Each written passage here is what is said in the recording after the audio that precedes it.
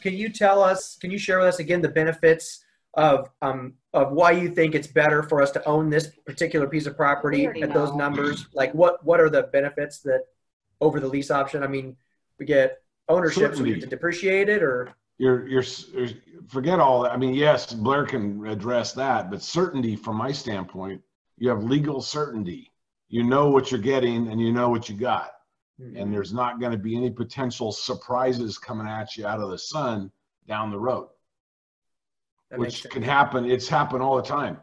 I mean, we haven't even addressed what, we used to call seller's greed glands.